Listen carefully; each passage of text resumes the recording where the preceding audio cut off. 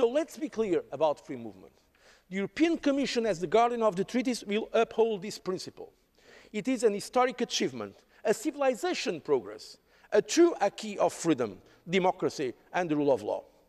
It cannot come as a surprise to anybody that the principle of free movement exists and that it is applicable throughout the Union without discriminations, because we don't want in Europe citizens of first class and citizens of second class. It is not a freedom without rules.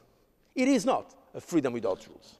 Free movement is subject to European law that has also been jointly decided by the Member States in the Council and by this Parliament.